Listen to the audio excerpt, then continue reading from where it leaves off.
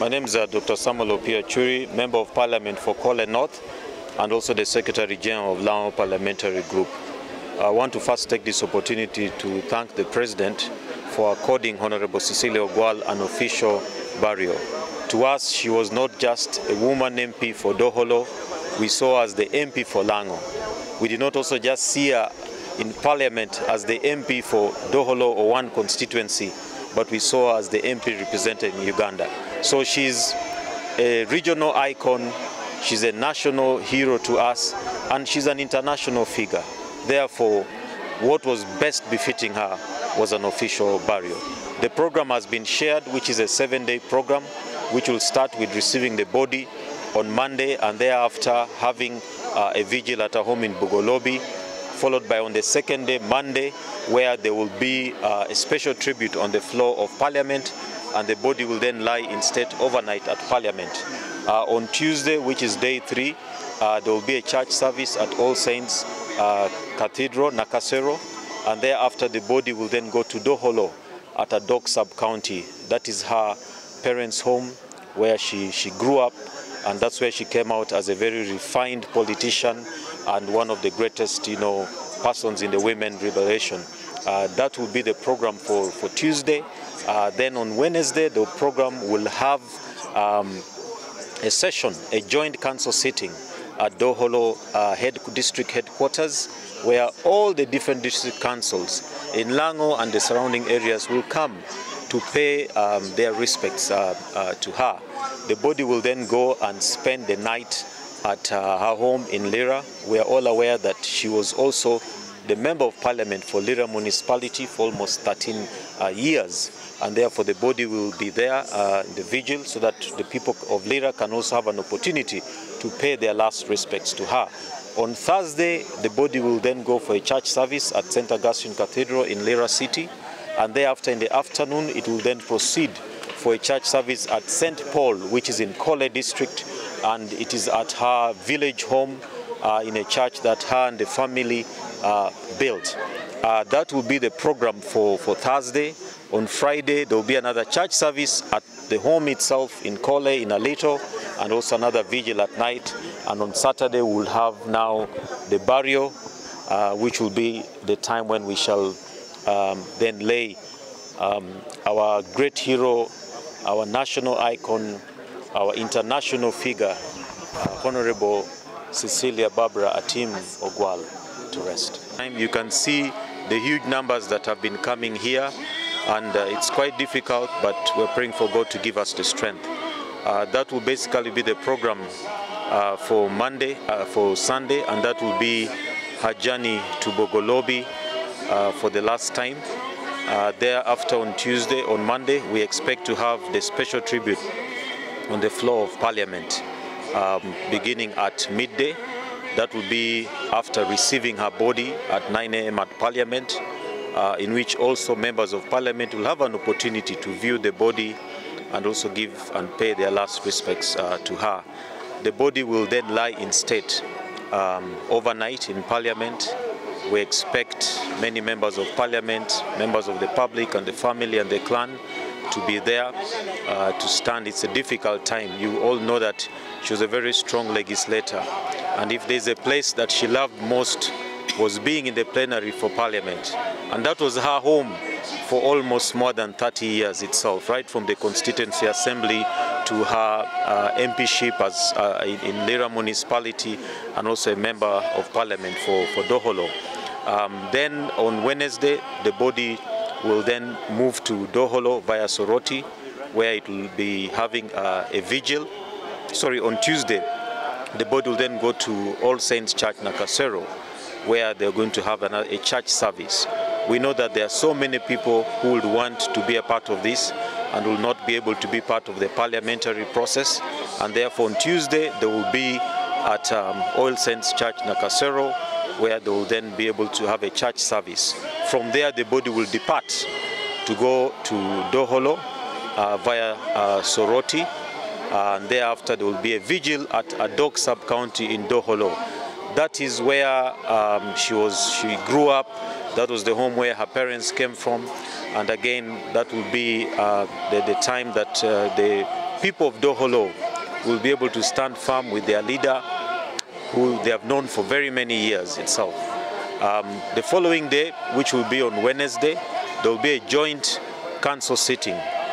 All the district councils in Lango will converge at Doholo district headquarters to have a joint council sitting in which they are going to pay the last respects to her.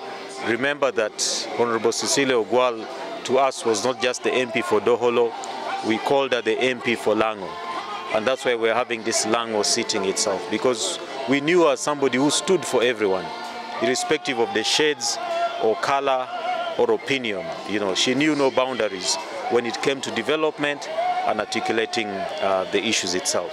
So that will bring us to the program for Wednesday, which will end with her body going to Lira City, where it will again spend the night. Now we all know that Honorable Cecilia Ogwal, when she was called the Iron Lady at that time, she was the Member of Parliament for Lira Municipality, a docket she held for about almost 13 years. So we'll also give an opportunity for the people of Lira to pay their final respects to their leader who served them diligently, without fear or favor, with courage, you know, for quite a long time. And thereafter, the following day, on Thursday, there will be a church service at St. Augustine, Barogole, which is in Lira City. The body will then leave for Kole in Alito, which will then have another service at St. Paul's Archdeaconry Church, which is an Anglican church of Uganda, where again there will be another service. That is a church where she constructed. Her family played a very big role in constructing, and again there will be an opportunity for the final respects to be paid there. There will be a night vigil at Kole, at home in Aliro, and then the following day there will be again a church service, that is Friday, plus again a night vigil.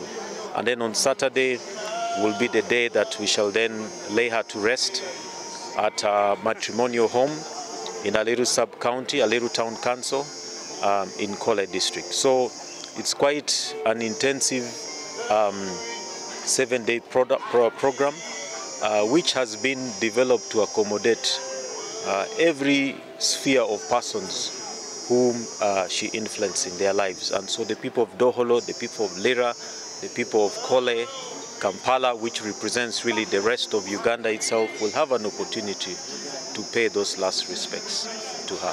The program that has been developed is an official program from the Parliament of Uganda, and it was not just Parliament on its own, but it was with consultation of the members of the family. As you're all aware that Honorable Cecilia Ogwal, as I said, in Lango itself, we did not call her the MP for Doholo, we called her the MP for Lango.